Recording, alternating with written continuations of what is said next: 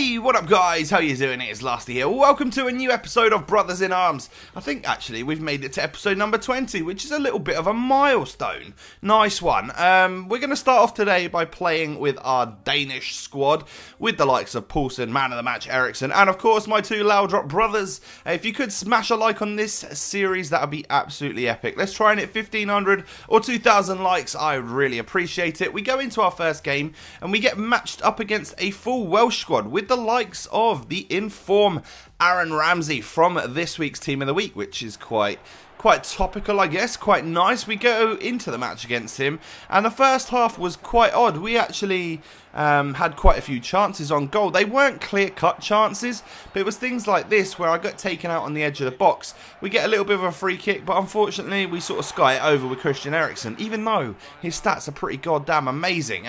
So they weren't sort of like open chances that I completely and utterly rue missing, but I just feel like maybe I should have done a little bit more. Like, we go into the half-time break shortly, and the game's sort of still 0-0. This is probably the biggest chance of the half for me, getting clear through with Brian Laudrup, taking a shot, or Michael Laudrup should I say, but forcing a good save out of the goalkeeper. As you can see, pretty even game, not too bad on the shots for us, but still better accurate possession for my opponent. And then 62nd minute, this guy's running through with his striker, and I'm just sort of like all over the place with my defenders. He wallops it into the back of the net, and we go 1-0 down, and well, it didn't really get any better, really. He had one more shot on the goal, but I didn't really create anything else. And we end up losing the game 1-0, where I actually thought I was going to win. So that was a little bit frustrating. So what we've got to do is shoot for safety all 9 players that are in my squad right now. We hit Eriksson, who's of course the main man.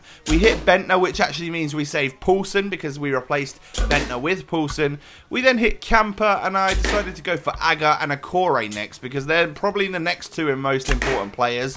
I figured I'd save Thigson as well, who is the CDM, and we got 3 shots left in order to hit the top 3 players. Our goalkeeper is more important than the 2 wing backs, but we do in fact hit both of those guys with our last 2 shots. We literally just hit the bottom corner of our right back right there. So that was a little bit dodgy, but we keep everyone and we don't lose out any players on there, which is quite good.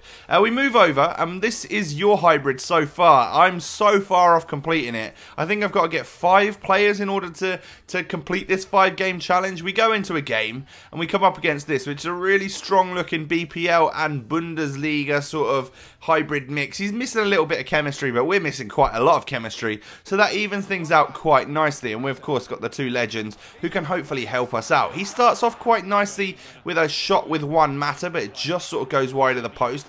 Brian Laudrup creates something out of nothing right there, but it goes wide of the post as well. We then try and scoop it past to get Brian Laudrup in the box. He gets taken out and we get the free kick, but actually we play on and take the shot and the goalie saves it. I think I'd have preferred the free kick, to be honest. I shouldn't have played on.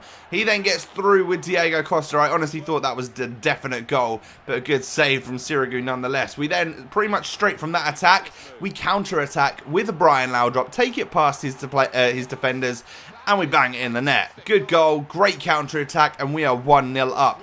That's the sort of finesse and clinicalness that I love about these legends. Honestly, they can turn nothing into something, which is a positive at least.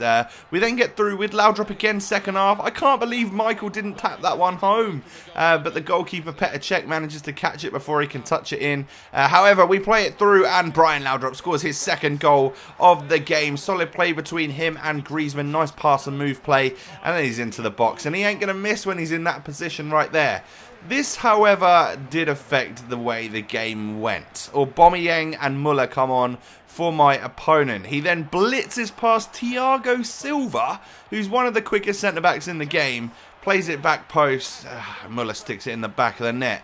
2-1. However, can we push forward and get a 3rd goal? We try to right here by rouletting it with Laudrup for the hat-trick, but a good save, and Pogba can't quite get anything on the rebound right there. Then Aubameyang finds himself in the box. My defenders are everywhere, but, well, they're everywhere but tackling Aubameyang. And he scores. It puts the game into extra time which is never a good thing. He then plays the ball from Muller. We try and get the ball under control with Thiago Silva. It doesn't work, and Aubameyang literally powers through, scores the goal, capitalises on it. However, we then move into the box. Can we do anything? Doesn't look like it. We're getting the ball with Pogba, playing it to Laudrup, hits the post right at the end of the game as well, and that is just frustrating because we end up losing this game 3-2 when we were 2-0 up. It was all it was him bringing on Aubameyang, which completely changed his strike force. That guy on this game, man, is ridiculous. We've got 4 shots to save 4 players that we currently have in the squad. Thiago Silva does get saved. However, we miss our second shot. That is going to prove costly. We then save Ibarbo. We've got 1 shot left to hit Maicon, which we fail.